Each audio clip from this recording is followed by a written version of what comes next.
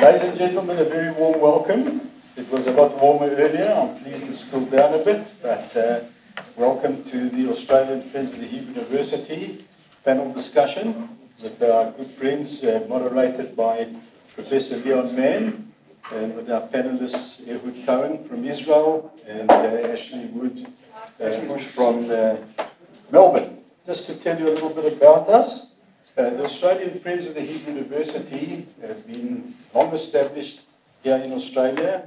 The Hebrew University doesn't really need any introduction. As with the University of Melbourne, we're talking about Israel's preeminent university and Australia's preeminent university. And tonight has come about because of collaboration between the two universities, in particular between Ehud and Ashley. And they work together in Israel and have been together now this week in Melbourne for some joint workshops. Last night there was a fellowship dinner attended by many academics from the University of Melbourne. And the Australian Friends of the Hebrew University promotes collaboration between universities in Australia, not just in Melbourne, but Ehud and I have just come from Perth, and we ran a similar event, which I have to tell you, we're still getting accolades for that event.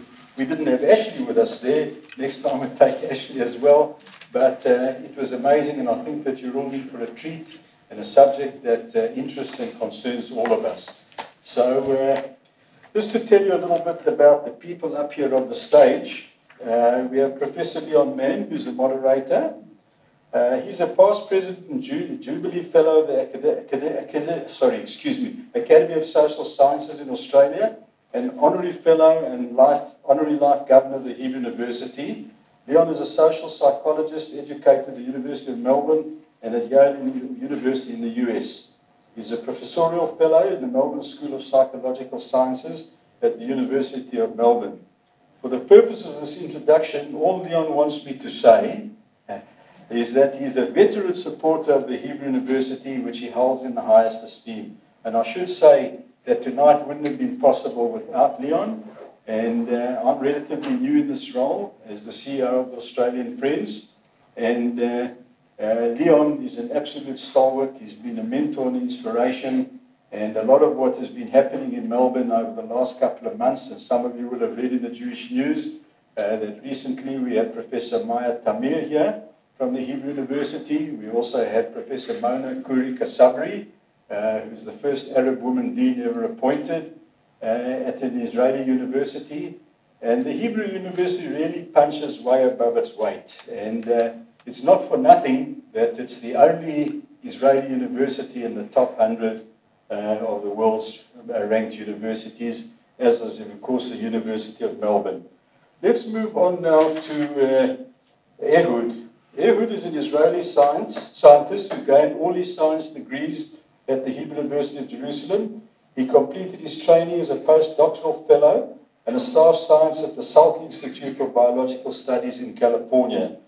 His research is focused on links between the aging process and neurodegenerative disorders such as Alzheimer's disease. He discovered that slowing the progression of aging mitigates neurodegeneration-associated phenotypes of model animals engineered to develop Alzheimer's-like disease. Professor Cohen's group, which is located at the School of Medicine, the Hebrew University, asks what goes wrong with aging and explores the mechanisms that enable the onset of degeneration late in life. Their findings paved the way to the development of novel therapies for Alzheimer's disease and other incurable, devastating disorders. These days, they develop new therapeutic cocktails that will hopefully revolutionize the treatment of neurodegenerative disorders and bring new hope to the unfortunate patients and their families. Professor Ashley Bush is probably well known to many of you. He's a graduate of Mount Scopus College and did his medical training specialization in psychiatry and PhD at the University of Melbourne. He then went on to do postdoctoral work at Harvard Medical School and was recruited to the psychiatry staff of Massachusetts General Hospital in Boston. He returned to Melbourne in 2005 to lead a neuroscience laboratory at the Florey Institute, where he continued his studies of the causes of age-related brain disease such as Alzheimer's disease and Parkinson's disease. He's the scientific founder of several biotechnology companies such as Alterity, Collaborative Medicinal Development, and Cogstate. He's recognized as being the top 1% of cited researchers around the world. So ladies and gentlemen, without any further ado, I'd like to hand over to Professor Leon Mann, and I think we're in for an amazing evening. Thank you. Thank you, Rob. On my right, because Ehud is from Israel and Hebrew language goes from right to left, so we've got Ehud here, and on the left, not necessarily politically, but certainly my neighbour at the University of Melbourne is Ashley Bush. It's terrific that the Australian Friends of the Hebrew University are back in town, and this venue used to be a place not only where the office was, but also many great evenings in which we had visitors. And so, welcome back, Australian Friends of the Hebrew University, and Rob Schneider is doing a terrific job. Based in Sydney, but embracing Melbourne, recognising that it's a vital Jewish community, and he is putting the Hebrew University back in place. Well, the Hebrew University's been in place within Australia and within Australian universities and the Australian community for a long, long, long time. What is happening, of course, is that increasingly we are putting together strong collaborations. Often the partnership between the universities and between communities was giving, but now it's giving, receiving, partnering, collaborating. So I'm very pleased this evening to be moderating what's essentially a panel conversation, a bit of a Q&A, in which we have two world experts in the field of neurodegenerative diseases, which have become extremely important, extremely costly in terms of personal lives, social destabilisation within families, economic costs, a whole raft of consequences that come from it, and it's growing all the time. And these two experts in the area are here to answer your questions, to comment about where we are at present, and we will go in the future. So in the form of a Q&A, if I can give you some working rules, after I've asked what is essentially the lead question of our two panellists, which is what's happening in the world of Alzheimer's research in particular, because within the world of neurodegenerative diseases, encompasses, of course, Alzheimer's and Parkinson's and many others. It's the Alzheimer's disease which has become, very, very significant because it's growing rapidly with an ageing population across the world. What is happening? Where's the hope? Why hasn't there been the magic cure, the drug that's going to treat and cure? These two people didn't know one another, or they might have known of one another, but you didn't know one another about 2 years ago, is that right? Maybe 2.5. Yeah. 2.5 years ago, didn't know one another. And yet it's through programs which have been established between two universities, Hebrew University and the University of Melbourne, in which we have joint research workshops that actually saw the opportunity, told us last night at this dinner at the University of Melbourne, and he'd heard about Ehud, who had a wonderful reputation, and he reached out, and they now had a workshop in Jerusalem in June, or was it May? May, and Ehud is spending the week in Melbourne before he returns home tomorrow, in which he's meeting with the Melbourne part of the team, led by Ashley, and it's about a dozen people who are collaborating and building ideas and creating new opportunities to do interesting research in this very, very important field. So the Friends, which lends support to this by actually looking after the budget for the joint research workshops, partnering with the University of Melbourne, are responsible for not only bringing Ashley to try and get Ehud to Australia, to Perth and to Melbourne, but also in supporting the workshop, which is supporting the work that they're going to do and they are doing together. So there we have it. I'm going to begin now. We're going to end round about 9 o'clock, and Rob, will come back and say a few wind-up words. But We're going to begin now by asking both of our panellists, why is it that after so much effort, so many attempts over the last 20 years or so, that we seem to be no further advanced in finding the magic bullet, the drug that is going to arrest and is going to stop Alzheimer's in its track? Would you like to go first, Ehud? I can. Please.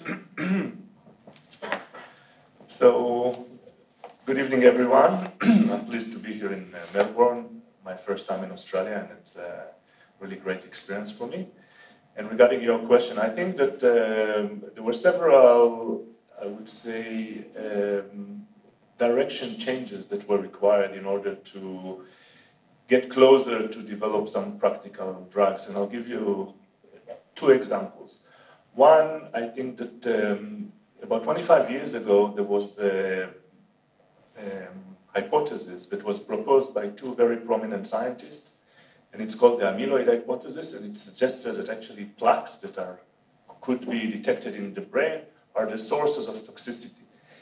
And because of various reasons, all the research was focused on the attempt to develop drugs based on this hypothesis. And there was not enough room for other ideas. And I think that over 25 years, since there were many attempts and major investments that have failed and we don't have a drug, I think it's time for rethinking and re-evaluating. And a lot of the data, a lot of the scientific information that was accumulated ever since, showing that this hypothesis is probably, I would say it in a careful way, cannot explain all cases of Alzheimer's, and probably majority of cases do not develop as predicted by this hypothesis. This is one thing. The other thing is that we have to rethink about the process of dementia. Over the years, people tried to cure people who suffered major brain damage.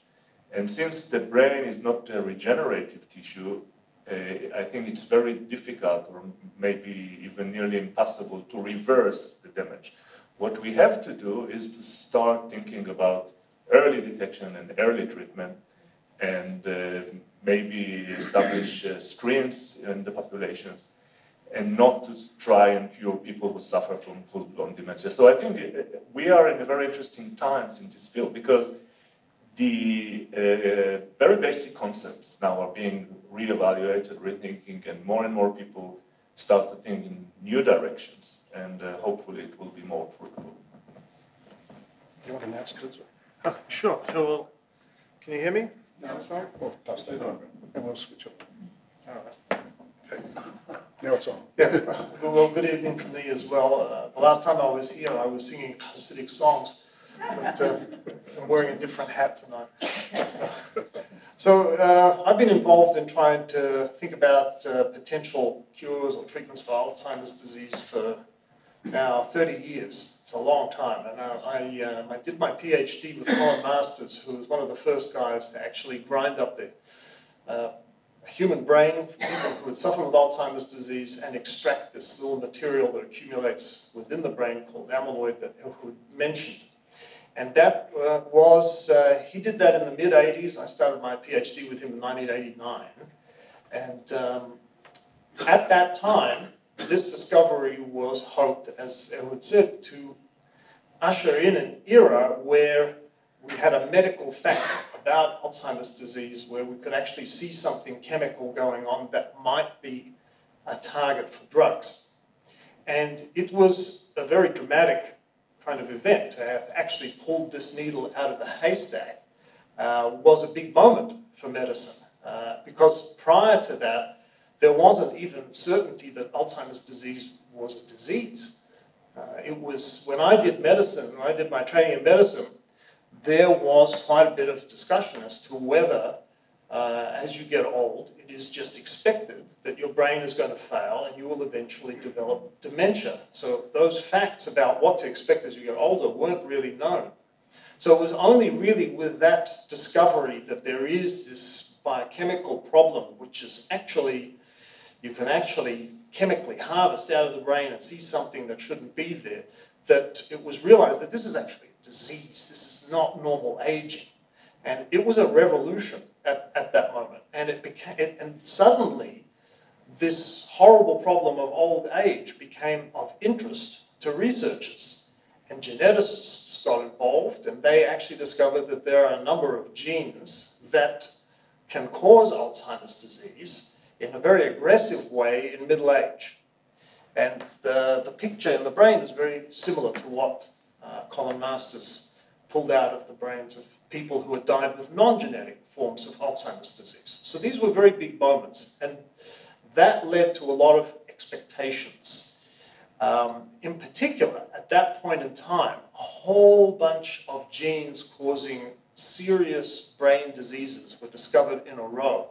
And that was actually the moment I went to Boston. It was a very interesting moment because I went to the actual lab where they cloned firstly the Huntington's disease gene, and then they found the Alzheimer's disease genes for things like Batten's disease, motor neuron disease, was all discovered in the same period of about 3 years.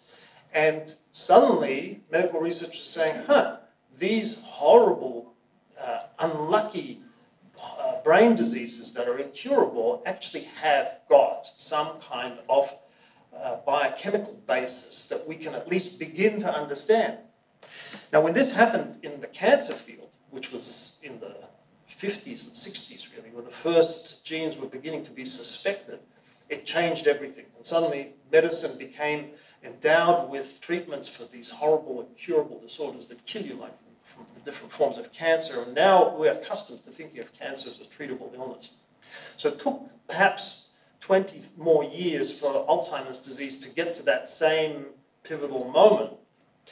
But at that point in time, it was thought, well, maybe we're at that cancer moment where we're going to finally get some treatment for these horrible, incurable disorders.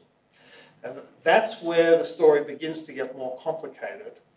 And the hope that the simple material that Colin Masters had pulled out of the brain was going to explain everything, and that the genes would all be related to that. That effort was the focus for the next 20 years. And it turned out, which is what happens in science, that it was not so simple.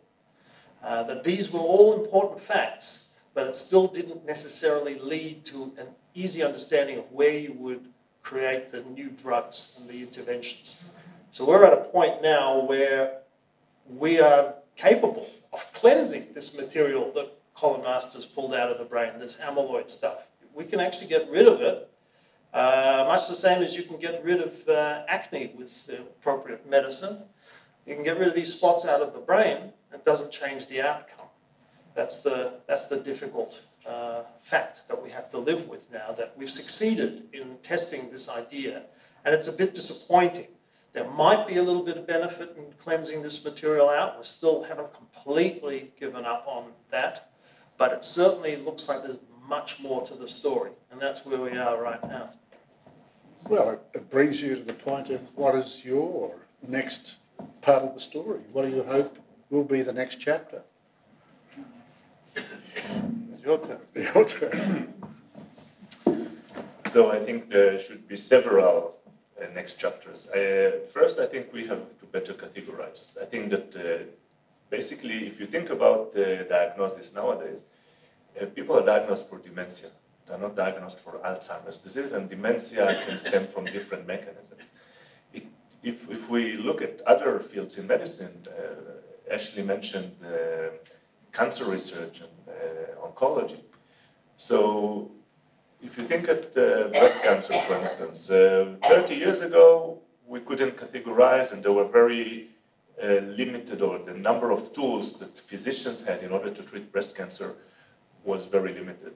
And over the years, people learned first to better categorize and develop all kinds of tools that now can be specifically used in order to treat patients suffering from specific subtype. And I think that the field of neurodegeneration, and specifically of Alzheimer, has to undergo very similar evolutionary process. We need to learn better about the mechanism. We need to understand whether people who suffer from dementia develop this unfortunate condition because of, or they succumb to the same toxic mechanisms, or maybe to different toxic mechanisms. We have to develop additional tools, and then to be able to apply them specifically according to the subtype of disease that each individual suffers from. I also think, as I mentioned before, that we have to start thinking of early detection and early treatment, because as I just saw in one of the meetings, someone presented a very nice analogy. He was showing an avalanche, and then he asked the audience, if we remove the snow, will it rebuild the houses that the avalanche crushed? Probably the answer is no. And it's the same thing in here. When the damage is, and the brain atrophy is significant, I think it's too late. We'll have to start diagnosing very early and start treating very early in order to slow down the progression of the disease and provide the individuals who suffer from dementia with the best quality of life possible for the years that they have. And also, I think we should promote a healthy lifestyle. That probably we'll talk about it later. Next chapter. What's your take?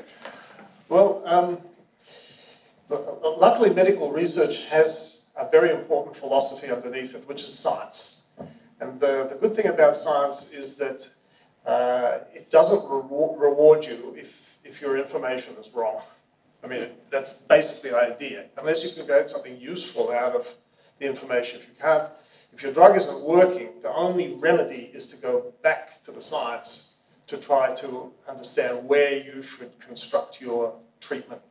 And a lot of the field has begun to do that. And that's part of the importance in having a dialogue with serious scientists around the world, such as Ehud, so that we can have a look at the facts we've got in front of us and to try to construct new ideas about where you would imagine it would be useful to create, for example, new drugs.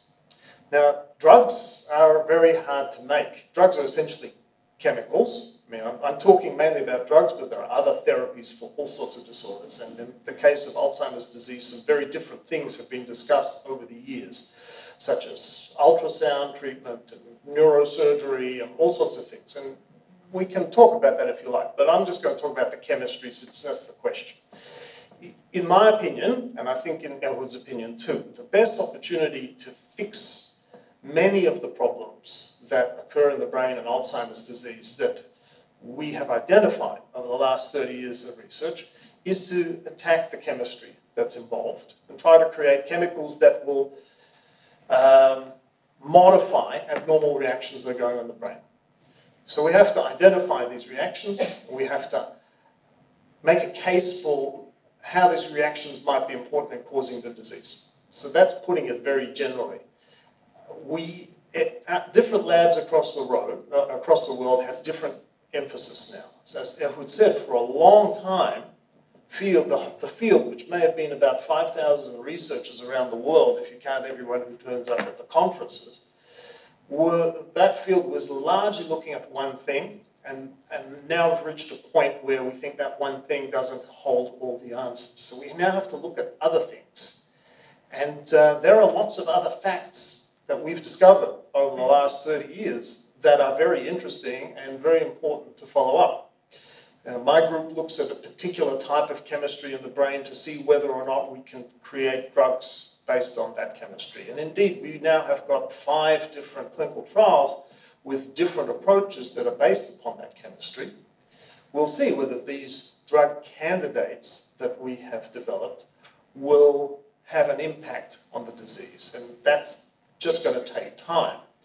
But getting to that point is a product of all the work that preceded it, testing it in the laboratory bench, testing in animals, cell cultures, simple models, and then building up a case about whether an approach could be tested out in the clinic. It's a very long process. So some of the compounds that we're testing now in clinical trials were first considered 20 years ago, and only now have reached a point where there's enough resources to actually think it's worthwhile testing in human beings. It's a very, very long road, and part of that is the nature of the disease itself. Alzheimer's disease and dementias in general are slow diseases.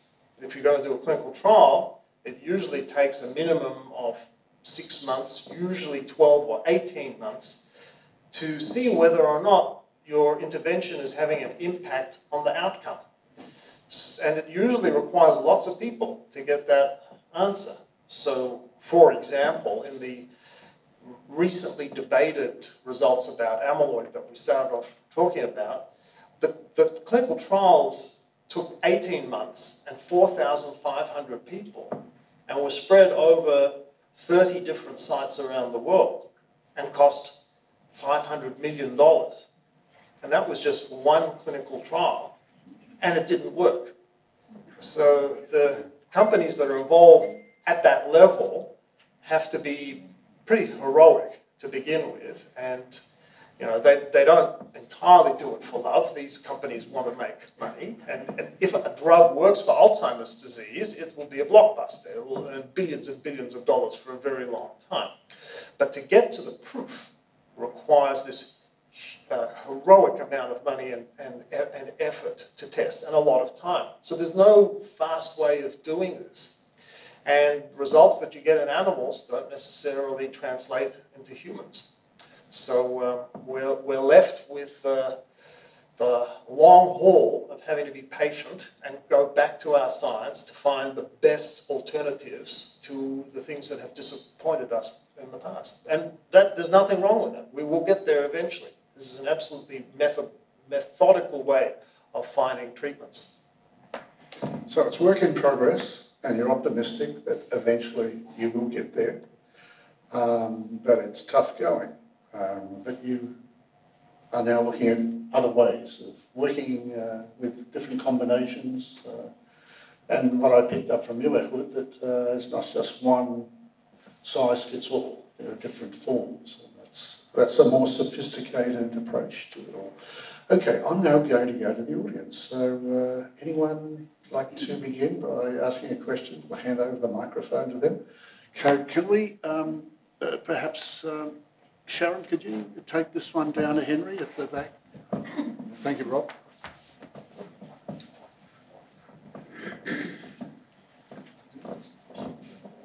Thank you for your presentation. I understand that marijuana has sometimes been used for the treatment of Parkinson's and maybe dementia. And there are some proponents of it and some people ignore it altogether. Do you have any views about its role in management?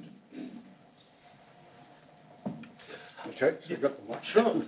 Yeah, so it's not so much marijuana as the cannabinoids. So there's a whole of about 200 biochemically active compounds that are in the plant, and many of them look to have favorable medicinal qualities that can be capitalized on, and they're being explored in various medical disorders, but particularly neurological disorders such as Parkinson's disease. So there is actually quite a lot of effort to study that system, and as far as I understand, there is quite good progress. It's on the list of candidate drug approaches that are being explored and being tested, and I think that it holds considerable promise.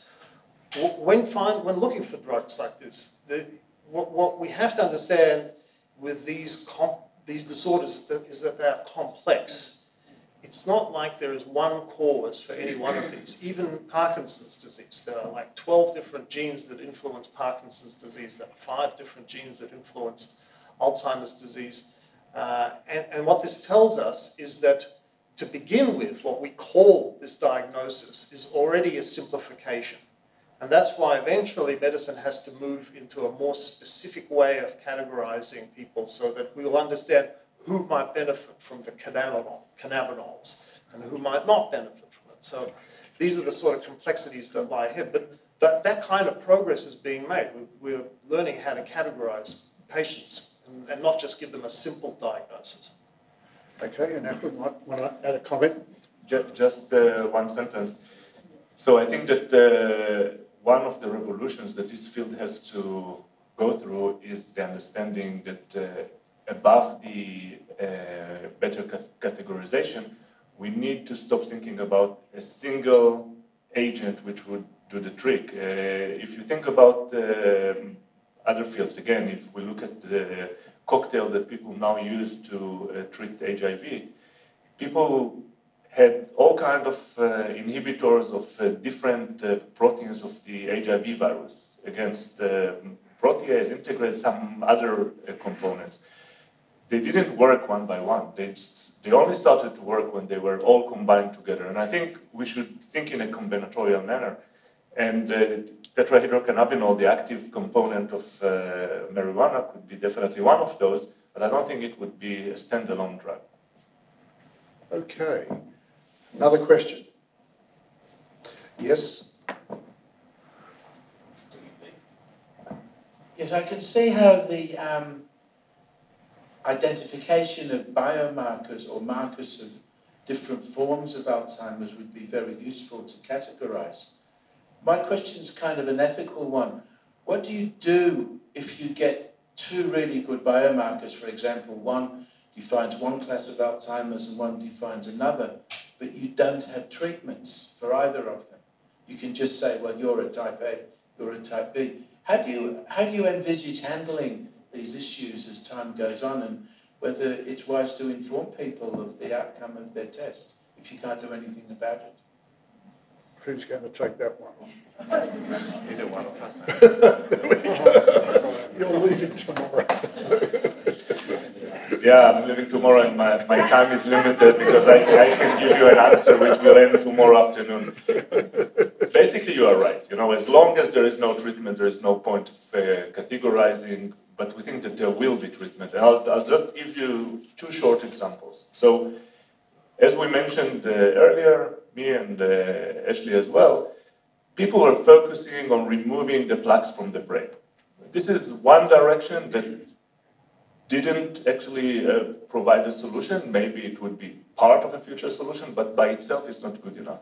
But there are other aspects. And in my lab, for instance, we address another question, we ask what's the contribution of aging to these disorders. And if you think about individuals who suffer from early onset Alzheimer's because they carry disease-linked mutation, and we know that around the globe, a small minority of cases actually stem from mutations that initiate the development of the disease.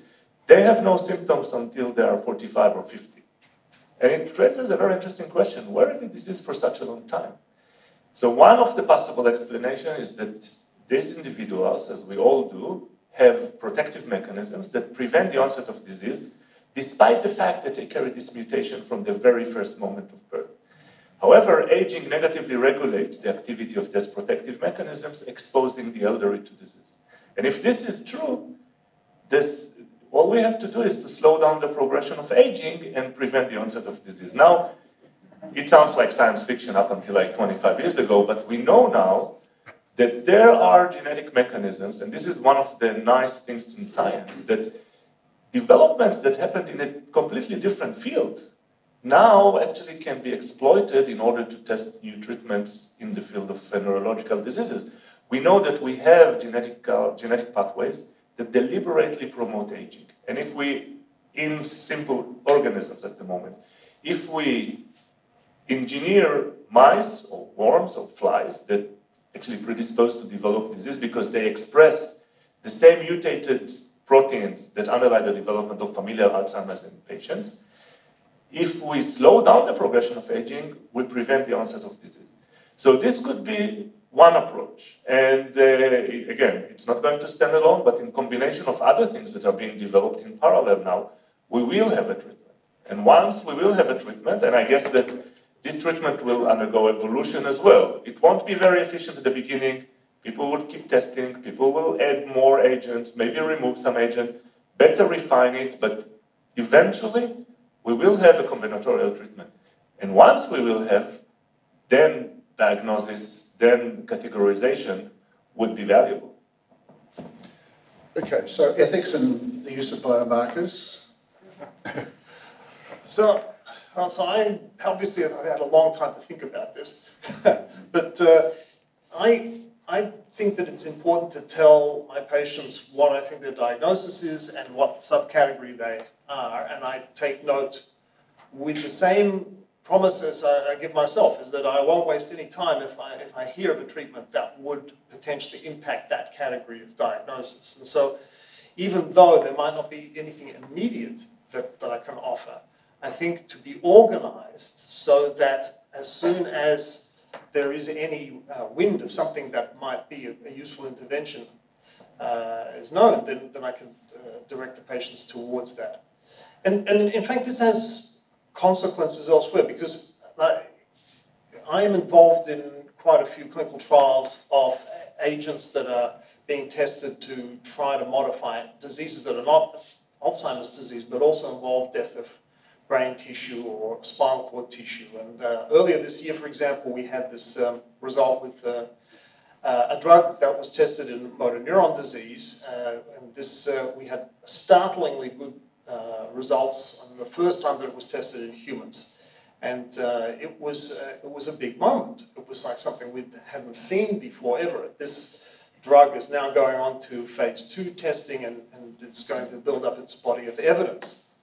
But suddenly, I was telling people with this incurable disorder, motor neuron disease, don't feel like there's no hope whatsoever. Like there are these little tantalizing bits of evidence that something's going to emerge, and some clues that there is potentially treatments on the immediate horizon. And this makes a big difference to people. And so, we as researchers never give up hope, even if we're disappointed. We still, in fact, failure is a very important part of being a researcher. Once you have a good, clean, negative result, you move on to the next thing, and you feel like you've been illuminated. And in the case of what I've been doing now, I have cast the net fairly wide in terms of treatment options to test different ideas out. And now and again, I'm seeing these glimmers, and this gives me hope, and it gives, therefore, the patients hope, and so I have no hesitation in giving them as much detail as possible. I also encourage them to participate in research and to volunteer, if not for clinical trials, then in patient registries, which is a very important way of doing research. We have set up in the last 12 months the ADNET, which is the Alzheimer's disease network. It's a registry of people who have got either early cognitive changes or early Alzheimer's disease throughout the country. It's been funded by $18 million investment from the federal government, from the NHMRC, and it's a very important resource so that every time that we have an idea, we don't have to kind of find people to volunteer for the research. So we have these patients already ready to go. It's terribly important to keep us organized for the research. Another question. Thanks, Sharon. A hypothetical question. If someone who doesn't suffer from Alzheimer's came to you and said, is there anything I can do now to prevent myself from getting up or reduce the chances of my having Alzheimer's in the future, what would your answer be? Thank you. Did you hear that? Everyone hear that? Everyone hear that? Yeah, the question was what can be done in order to minimize the risk for Alzheimer's in the future, nowadays, right? First, you should have good genes, I must say. But seriously speaking, I think there are 3 major lifestyle things that should be considered. First is obviously a healthy diet. I believe that I'm not preaching for being vegetarian, but I think reducing the consumption of red meat was shown in various studies to have I would say, health benefits on different aspects, including we know why red meat can also promote acceleration, at least in model animals, of a neurodegeneration. So it's a good idea to reduce this. And also, everything that you hear from your doctors, eat your vegetables and different colors and things. It's important to keep yourself active physically, and every single person should be active according to their capabilities. If someone can only walk around the block, so do that. Someone else can do more, even better. There were studies that were conducted in mice showing that enrichment, like intellectual enrichment, can prevent or at least postpone the onset of disease in these animals, and I think it can be also translated to humans. So keeping yourself active, talking from the cognitive point of view, like read, learn, talk to people, socialize, do Sudoku, or whatever you like to do, but keep yourself active, was shown, at least if it can be translated from animals to humans, it should help as well, and it's definitely does no harm. And I think in general, enjoy the time that you have as long as you're healthy and feeling well. So in brief, attend Friends of the Hebrew University meetings. Is that right? Right. Yeah, that's all definitely true. I could add to that blood pressure control is terribly important for the risk of dementia. So that's particularly important for midlife blood pressure. So in your 40s, if you've got high blood pressure, this can remarkably increase the risk for dementia later on. So generally, the risk factors for dementia are the same as the risk factors for heart disease. So, and I would definitely endorse the concept of staying active and exercise in particular. You're never really too old to exercise. So even if it's been a long time since you've done any resistance exercise or lifted a weight, it's still possible. If you've managed to walk here tonight, then you're capable of doing exercise and increasing your muscle bulk. And what happens in advanced age is that there is a tendency for people to think that they can't actually keep their muscle mass. And it's important to fight against that if you can. So, and that's just with simple mobility and a little bit of exercise and keeping a good quality diet, a diet that's got enough protein in it, not heavy in the carbohydrates. So we know quite a lot about how to advise people to stay in a state of fitness. There's an interesting relationship between the brain and the body organs in the periphery, muscles and gut, for example, which you don't usually, we didn't used to think about that like 20 years ago, but it's certainly true. So for example, your muscles are very important for the metabolism of glucose and insulin. And if your muscle bulk reduces, you have trouble in adjusting the levels of insulin and glucose, and this can lead to problems with the brain. And there's also a relationship between the gut and the chemicals that it produces and its influence on the brain, which we're understanding more and more. So the quality of your diet and your gut health matters a great deal for the health of the brain. We're beginning to understand this all a lot better, but we can certainly make the recommendations based upon epidemiology that looking after the rest of your body is tremendously important to protect your brain's health.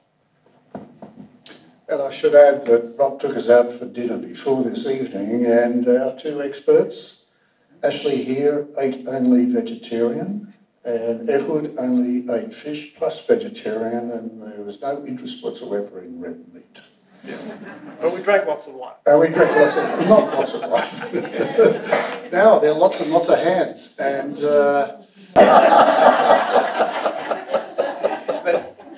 But of course you're right that prevention would be the best, but given some degree of neural damage, what do you think about work in stem cell research and attempts to reconstruct neural circuitry? What's your view in relation to Parkinson's, which is more realistic? Thank you. You want me to answer that question? Yes, so stem cells, they're going to be the building blocks of the future for sure. Right now, it's a bit... right now we know that it's not so easy as to take a brain that's damaged in certain parts and there are neurons that are dead and try to replace them with stem cells. It's not so easy because there is a disease process going on and the tissue is manufacturing abnormal chemicals which are going to kill off healthy cells that go into that vicinity. So to some extent it's been possible to replace some lost brain tissue in Parkinson's disease, for example. There's a little bit of success there, and so it looks promising. But until we really understand what causes the cells to die in the first place, it seems to me that it's a bit of a lost cause to send good tissue into a bad vicinity. It's going to be killed off by whatever it is that killed off the cells in the first place. But it's still a very important facet of medical research for us to understand, because in terms of peripheral organs, it's a little bit easier. So, for example, to transplant tissue is a principle that we understand very well. And we're usually transplanting tissue that has in its own nature the ability to grow or be replaced. The brain's not like that. Once the neurons are laid down, they turn over very, very slowly. You can repopulate cells that are lost in the brain, the neurons. You can repopulate them, but they repopulate very slowly. So it's not as easy to transplant in things that are lost with those sort of procedures. Maybe one day that would be possible. So it's the sort of research that needs to be done, but it's a bit further down the track. I would think, my personal bias is to figure out the biochemistry first of what's killing the cells in the first place. Who's next? Rob, have you got it? You okay? Dairy, well, it's a quick one while that's setting up. Dairy products, this is the fast one. You're in favour of dairy products? Okay. I just want to say a word about the previous question regarding stem cells. So basically, when we talk about stem cells, we need to define two different possible interventions. One, stem cells that are naturally present in the brains and which actually give rise to what's called neurogenesis. So it's sparked hope in I would say in the last decade when people found that there are such stem cells, but it's pretty limited. It's only in 2 sites in the brain, and there are many debates whether the cells actually really keep proliferating in the adult brain. It was shown that young people like 17, 18, it's still proliferative, but some people claim that it does not happen later on. Regarding the second way of thinking about the stem cells is the transplantation, as Ashley mentioned, and there were some attempts to transplant Parkinson's patient with cells, and the major problem is that over several years, those cells which were transplanted, they started to look like old cells because the cues from the environment are critical for the welfare and for the development of cells. So actually they start dying, and overall it was a failure with the technologies that we have nowadays. We have to change the environment, the cellular environment, and cues, which we don't fully understand how it works. And maybe in the future it will be applicable. But at this point, I think we are far from having therapies which are based on stem cells. Regarding dairy, so one of the pathways that I mentioned before which promote the progression of aging is the pathway which is activated by a hormone which is called insulin-like growth factor, IGF. And IGF there are pretty high levels in dairy products. So again, I don't think that we should totally avoid it, but I think it's not a good idea to overconsume. This is my personal view because of the high levels of IGF. But again, like anything else, things should be balanced, and I don't think that we should totally avoid. I don't think that we should overconsume. Good. Next question. Yep. Is it hereditary? Is Alzheimer's hereditary? Okay. So the answer is yes and no. Because first, as I mentioned before, there are families that individuals, members of these cohorts, they carry specific mutations that underlie the development of familial Alzheimer's disease. And this is accountable for, or this phenomenon is accountable for a small minority of the cases. It depends who you ask, but it's anywhere between 2 to 5% of the cases. The question is whether it is the same disease as the sporadic disease that onset with no known mutation. It's an open question because there are major differences between the mechanisms underlying these disorders. So it could be inheritable, but not necessarily. Now, when we talk about sporadic cases, we also know about genes that have different variants. For instance, maybe the most known, the best described one known as ApoE, and ApoE has 4 different variants. Individuals who carry variant 4 and 4 in 2 chromosomes, they have much higher chances to develop the sporadic Alzheimer's, and those who have 2 and 2, they have much lower. So it doesn't mean that someone who carries 4 and 4 would develop, but this individual has higher chance to do that. So again, there are some, I would say, genetic combinations that increase the risk, and some other which decrease the risk. But so in a way, it's somewhat inheritable. Yet most cases are developed with not known genetic structure that we can identify. How early should you intervene to find out if you're carrying it? So I'm not. Imagine 50. How early? So I'm not familiar with the Australian law. Maybe Ashley knows better about it, but in other countries, it's because there is no treatment. It's there are no such screen or test which is legal. It could be done, practically in the lab. It's not a very significant task to amplify this area in the DNA and sequence it, but it's not allowed by law in other countries. I don't know about Australia. You can do it in Australia if you want to, if you've got the money for it. It's becoming cheaper and cheaper. But then the question is what you do with the information. So now, the answer to that isn't simple. It's the context. So there are families where Alzheimer's disease is traveling in what's called an autosomal dominant pattern. That means that 50% of the children will inherit the disease, and the average age of onset for this aggressive form of Alzheimer's disease is mid-40s. And the youngest case ever was 18 years old. So, and there are some gigantic populations around the planet. For example, there's a big family group in Colombia, thousands of related people, and 50% of them develop Alzheimer's disease by the age of 45. It's pretty remarkable. So there are some of these type of families in Australia, and they are faced with the dilemma of, do you want to know or do you not want to know? And do you want to make preparations, given that the thing about these type of mutations is that you can predict pretty accurately within a couple of years when the person is going to dement. So it's a very strong genetic influence.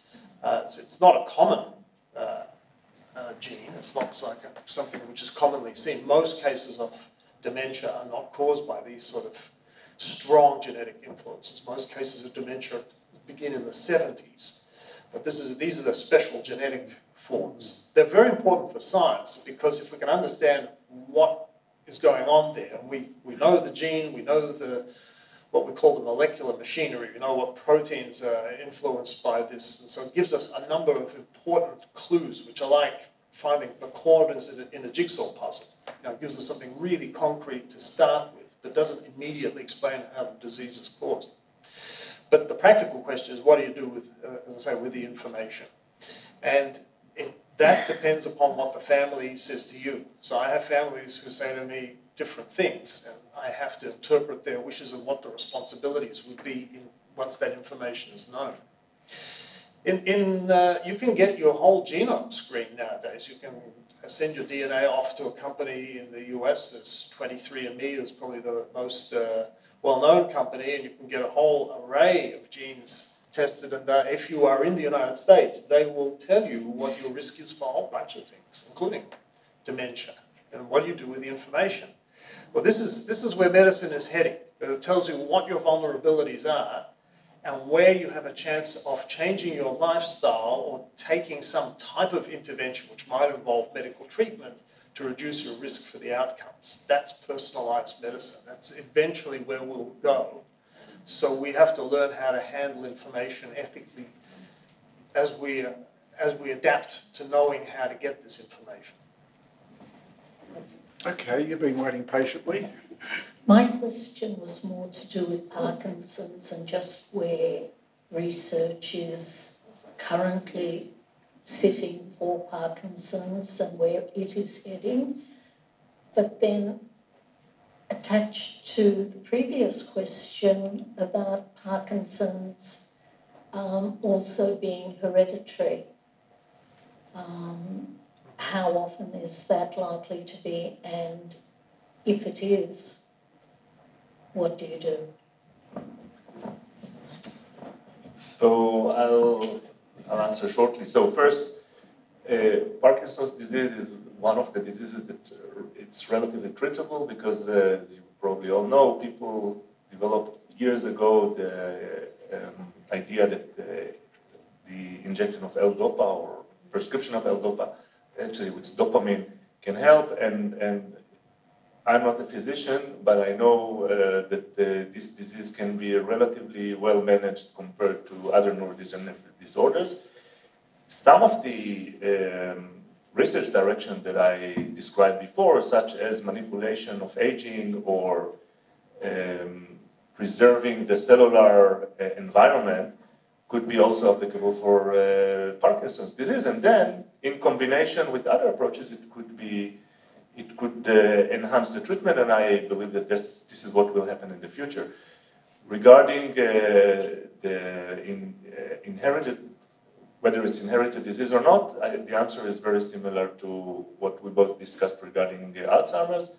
There are some genes that specific mutations are known to cause early onset Parkinson's disease, and some others that increase the risk, but the majority of cases onset sporadically, and we don't recognize, we don't know to define specific genetic, I would say, combination that underlies the development of disease in those cases. But in some cases, we do know. Okay. Yes. You speak of various types of dementia rather than just Alzheimer's. Are there any types of dementia in which there would be progress such that, say, of A or B type, that there are possibly some solutions or a bit more optimism than there may be in a general sense? Yeah, that's a good question. Well, firstly, if a person is developing memory problems, goes to the GP and complains about it, people should take memory problems seriously. A GP nowadays would be more likely to refer on to a specialist like myself for more investigation and for diagnosis and for potential treatment. And the reason that this is really important, this very simple idea of how we should manage people with memory problems, is that 5% of people who come to the GP and say, my memory is problematic, they actually have a reversible cause for that problem. So, and it can sometimes be really trivial. For example, it can be thyroid problems or folate deficiency or vitamin D deficiency. There's a whole list. And it takes, it often takes a specialist. Obviously, there are many competent GPs, but it's better to go see a specialist to check off all of the potential treatable causes of dementia. That's quite an impressive list. And it's very satisfying too, because 1 in 20 of my patients who are called demented actually recover. So this is quite nice to see when that happens. It's very satisfying. Everyone's very happy about it. The family's delighted. And it can sometimes be miraculous, the kind of recoveries that you see. So that's just ordinary medicine, nothing fancy. So then the remaining cases can be categorized, as you say. And some of those categories are, you would have a sense of it being more mystifying than others, and more of a sense of, well, what could we hope to intervene with? But generally speaking, we will, at the beginning of doing that categorization, we'll try to find the people who are suffering from vascular problems first. So people with peripheral problems in their arterial tree, so cardiovascular disease, atherosclerosis, high blood pressure, so forth. If you can improve a person's vascular health and get their cholesterol normalized, get their blood pressure normal, you can at least slow down a component of the causes of dementia that's related to that contribution, which is a very serious fraction of the total, maybe 20% of the ones who are not easily treated. And then the remainder, you start to siphon through things like Alzheimer's disease, Lewy body dementia, which is related to Parkinson's disease.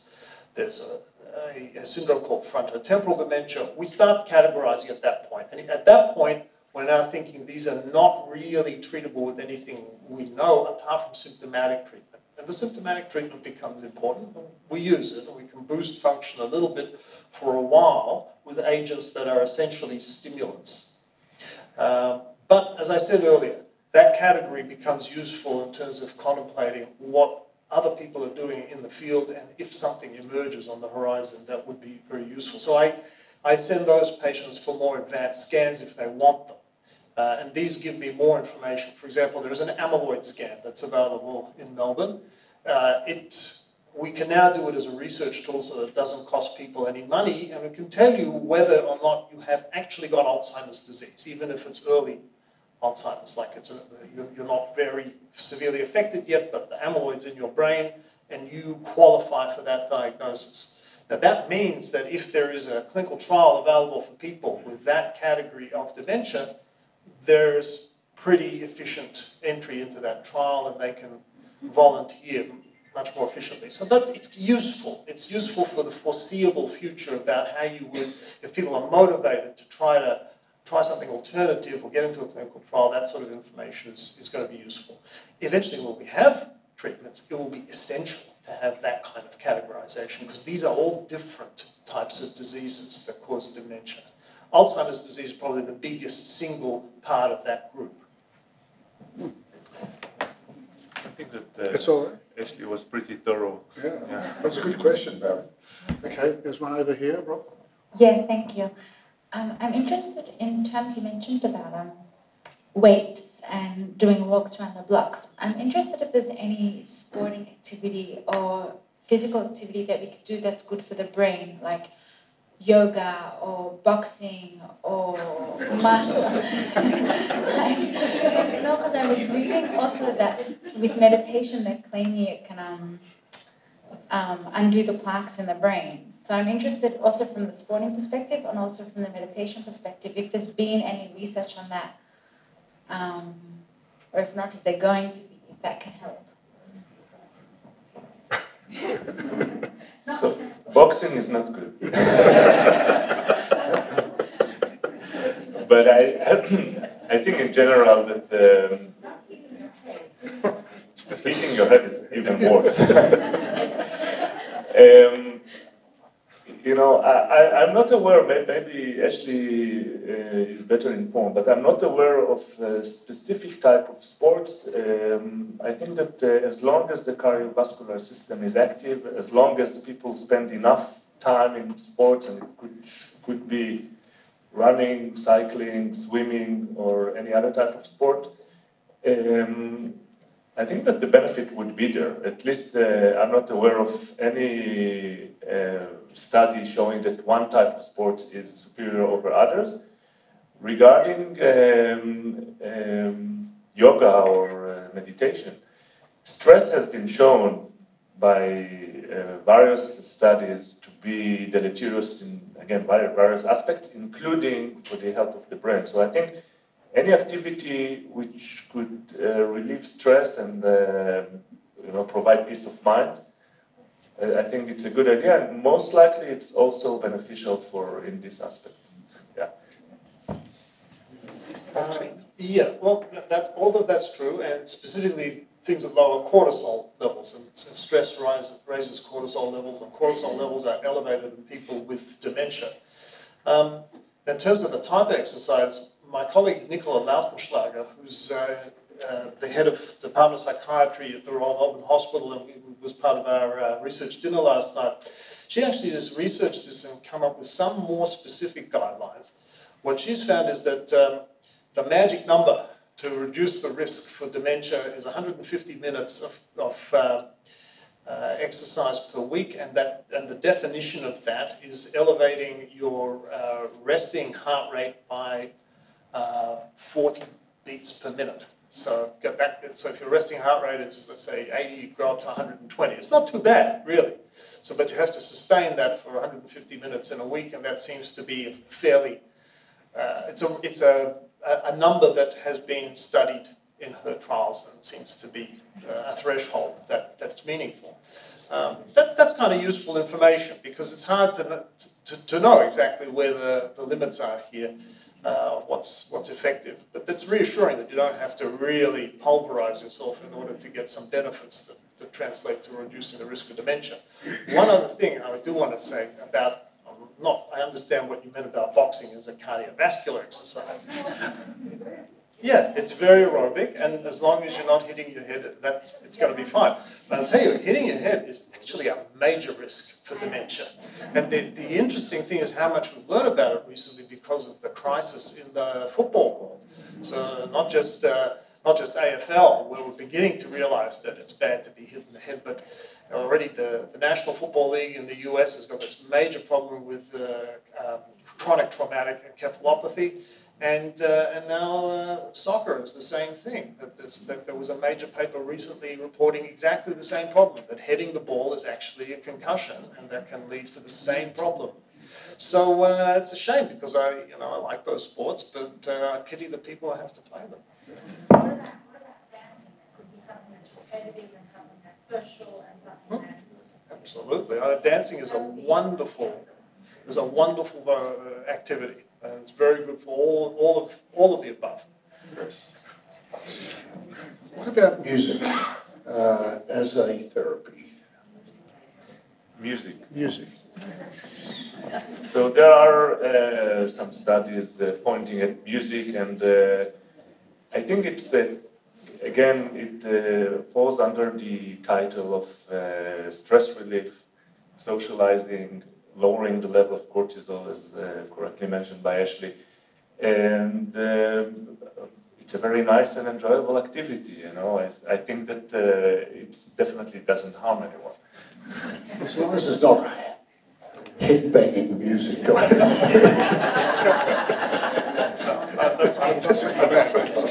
Okay, more questions. Yes, Barry. Sorry. Oh, I'm sorry, I didn't see that. Oh, sorry, ma'am. I do apologise. I want to bring the stress level down. I actually just wanted to ask you, obviously as you get older, you forget things. Well, I do. But how can you differentiate between forgetting things and early onset dementia?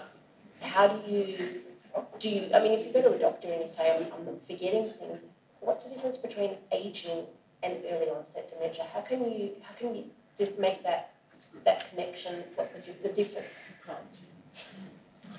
And my other last question, sorry, is before you answer that is, how advanced is it for medication not to assist a dementia patient? So if someone's having some medication and they're being prescribed the medication to potentially prolong, which is what you said in the beginning of your talk, when can that not make a difference to someone? So regarding your first question, and again, I will hand the mic to Ashley afterwards, he's a physician, but in general, dementia is many times characterized by losing the very fundamental information that we have since we are very young. I'll give you an example. If you forgot where you put your keys or your glasses, you're probably getting older and your memory is not as good as it used to be. But if you have your keys or glasses and you don't remember what those items are good for, this is a problem.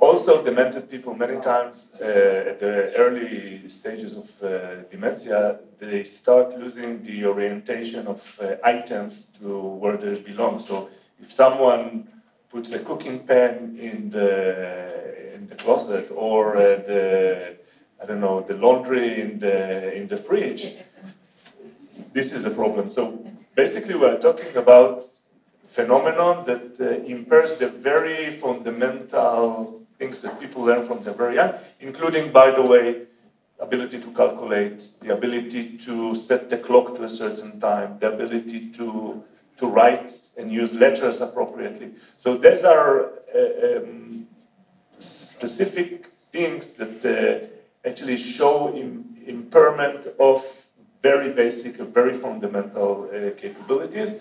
Unlike, you know, if the flow of information that we get, if you forgot where glasses are, it's probably fine.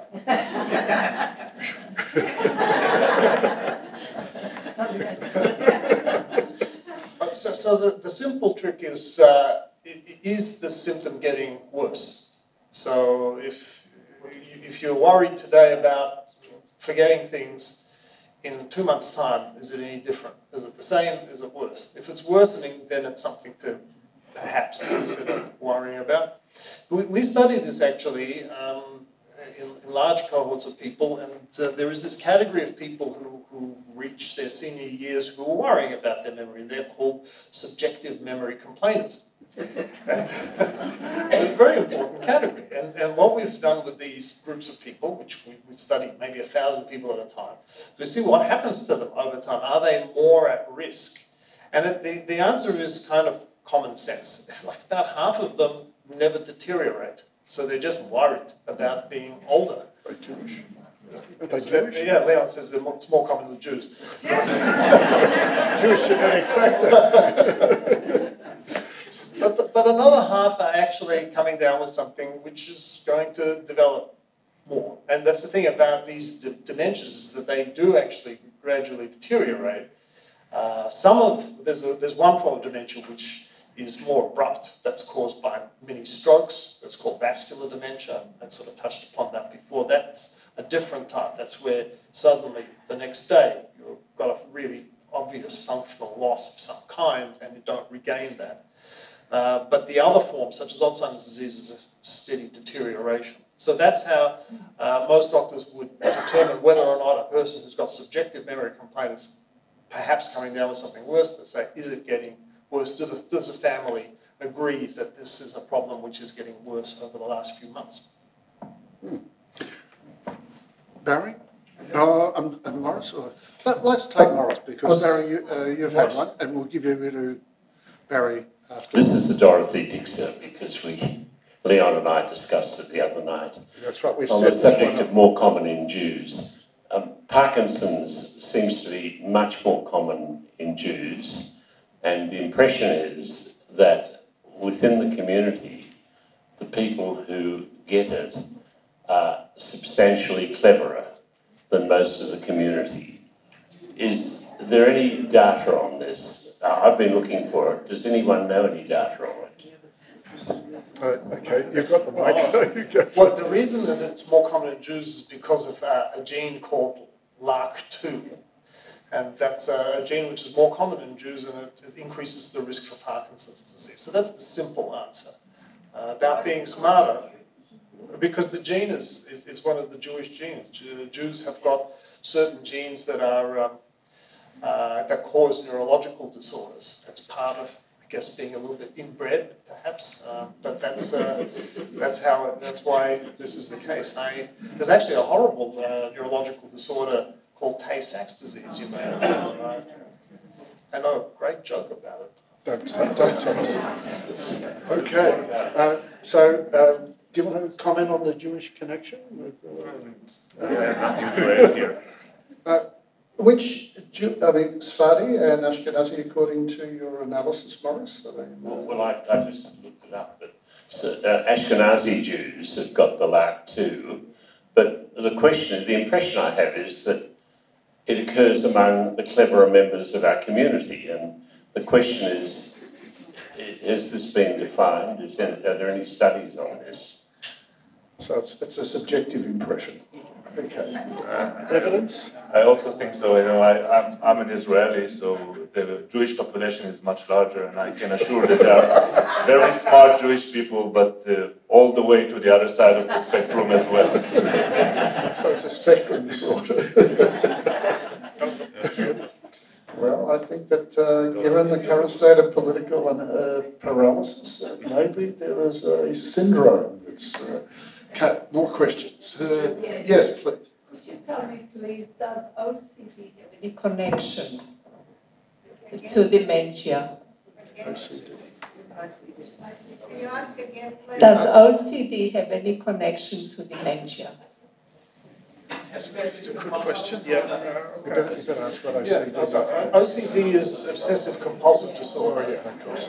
And it's actually not such an uncommon psychiatric diagnosis, but it can actually emerge in dementia because if a person is coming down with a dementia like Alzheimer's disease, where the wiring of the brain is actually being pulled apart slowly, neuron by neuron, then some of the underlying personality features can change. And so there is a phase before a person becomes actually diagnosed with dementia where they develop symptoms in their personality. So they can become, for example, depressed or anxious, or OCD can emerge. So they can develop symptoms of obsessionality. And sometimes this can become quite serious. It can be treated by psychiatric drugs.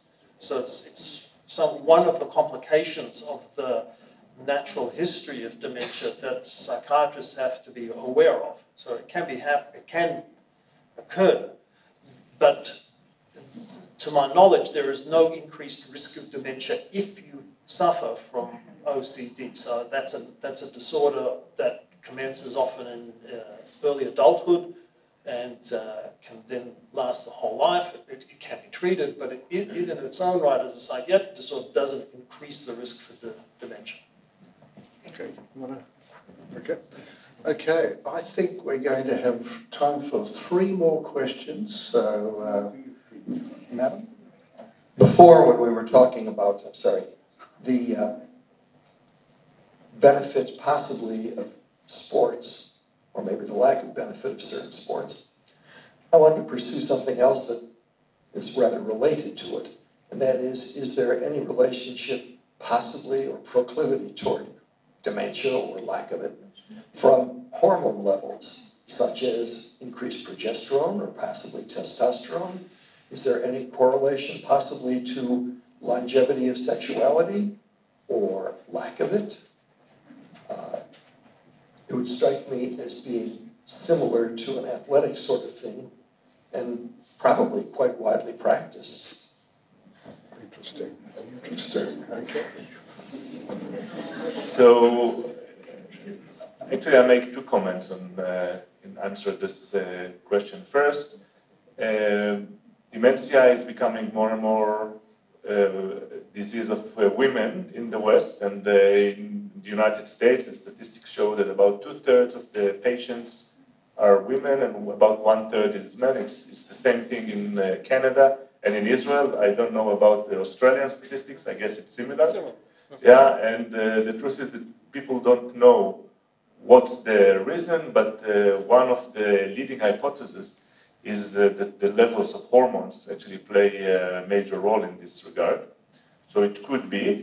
But what I can tell that studies that were published around 2003 have shown that people who suffer from dementia, they have relatively high levels of IGF, the insulin-like growth factor, in their CSF, in their spinal fluid. And the correlation is there. I'm not sure that there is a proof of causative, but it's very likely that hormones do play a role in exposing the elderly to dementia. I mean, the higher level of certain hormones and lower of other hormones.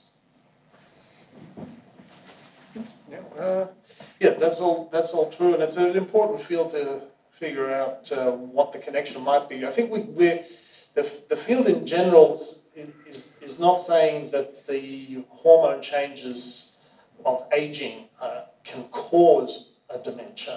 They can influence it, so it's a factor, but not really considered a major biochemical cause. But having said that, in terms of general health with advanced age, you touched upon the issue of sexuality in advanced age. And there are many medical researchers who believe that that's a facet of health, just like cardiovascular health, that if it's maintained, it's going to be useful for increasing longevity and cognitive health. So it is a facet of lifestyle which is important to attend to. There is good information about it right now. So yeah, I can go more into it, but perhaps not right now. Okay. But I think the lady here in the front row.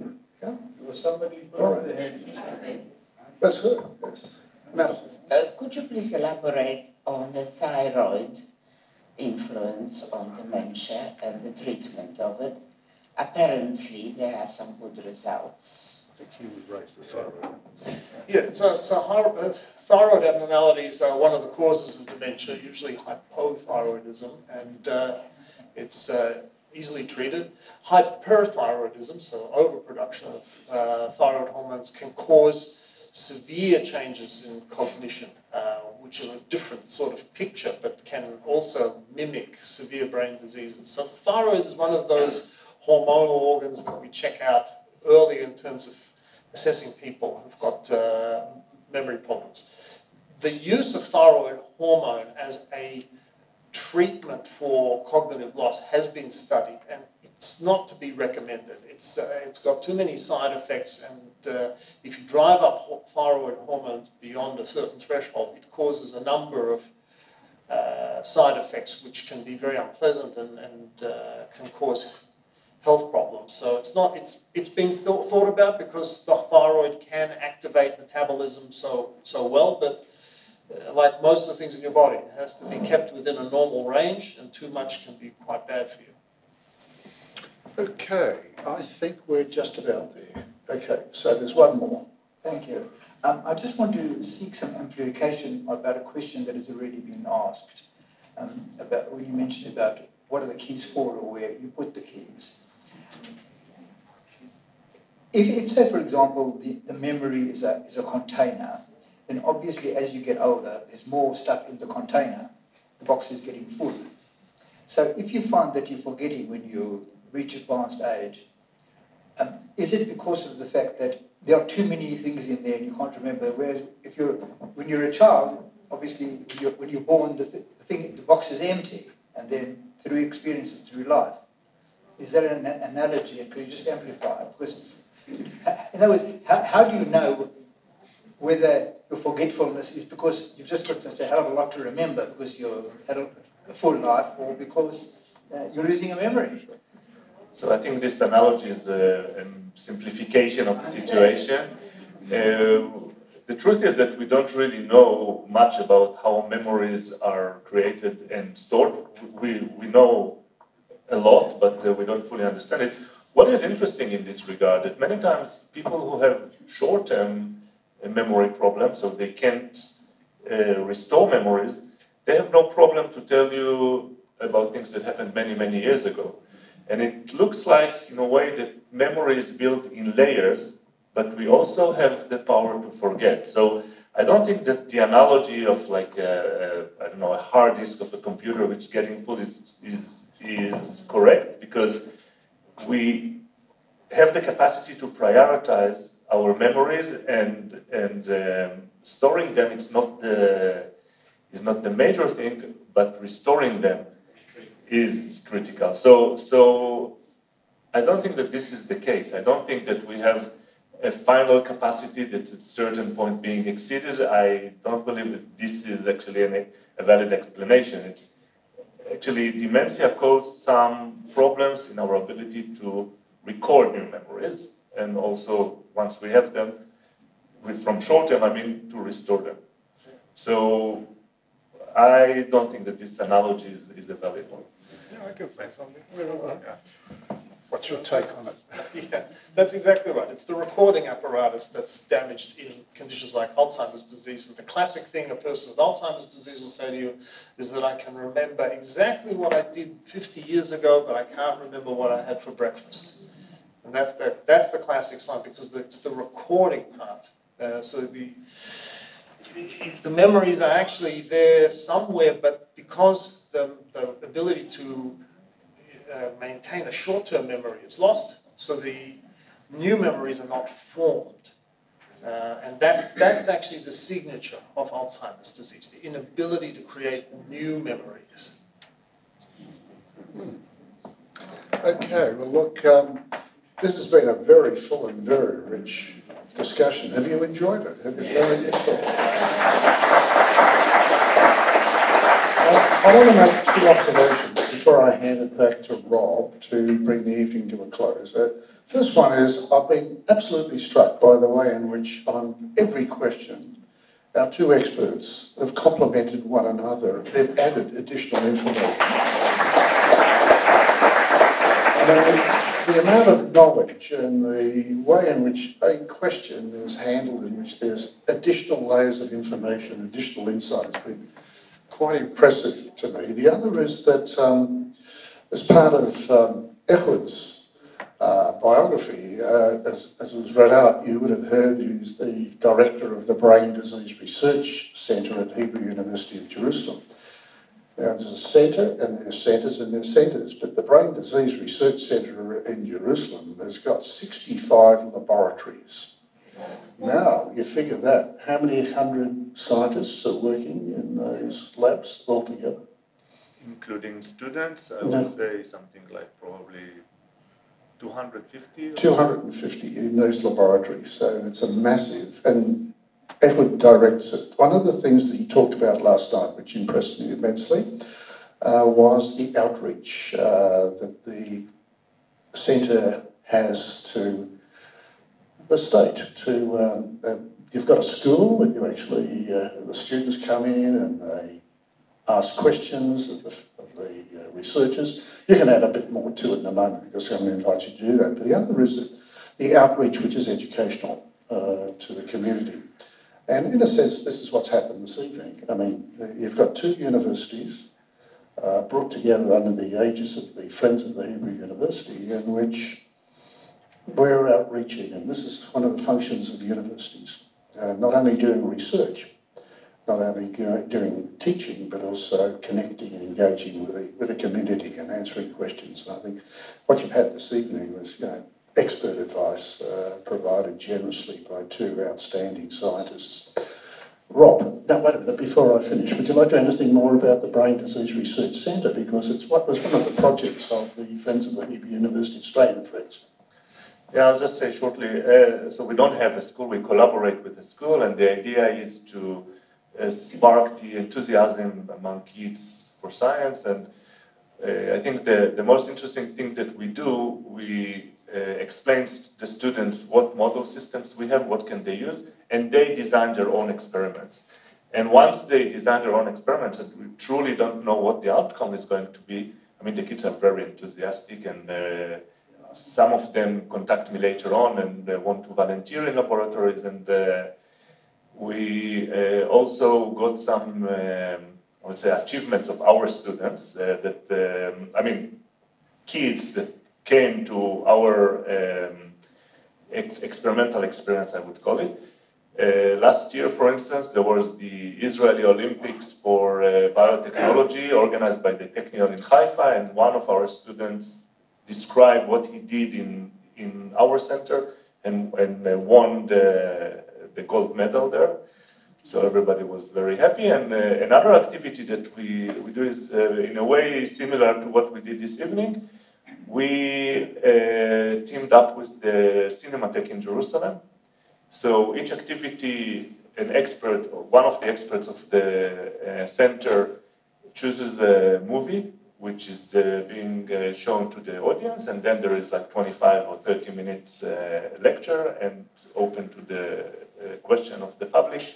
And it's very successful. People attend these events, and I think that outreaching to the community, educating the next generation, supporting PhD students of the center, we support them with fellowships to go and attend international meetings. This is what we are trying to do, and specifically we are trying to identify the less privileged of them, like people from different ethnicities or people who coming from a less privileged background, and support those people. And I truly thank the Friends of Hebrew in Australia, because without their support, we wouldn't be able to do all those activities. So thank you.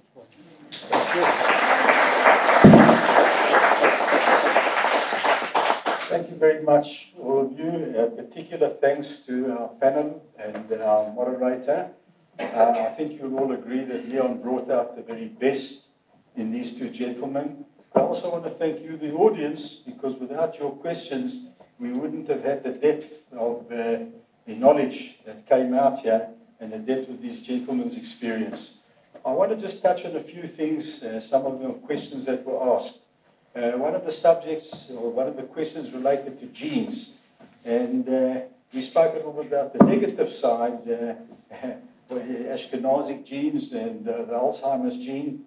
But also there's, in the Jewish community, a gene of excellence.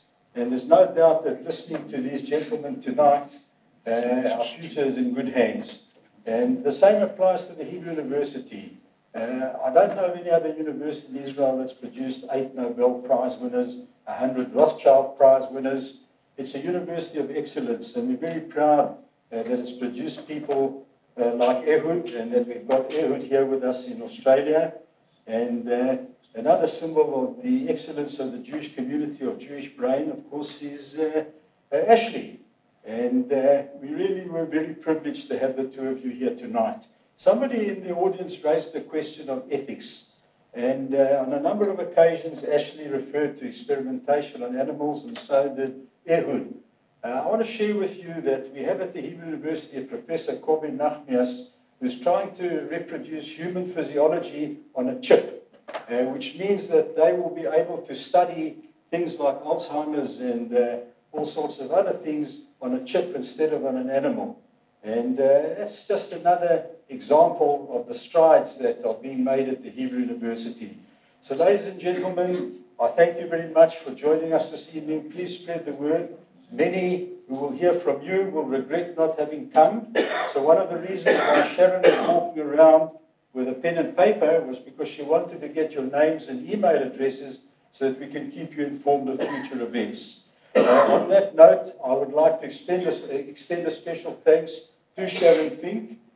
Sharon's been fantastic. She came on board not that long ago, and I'm really, really grateful for her support. We are trying to put together here a committee in Victoria, and anybody who's interested, please feel free to be in touch with me.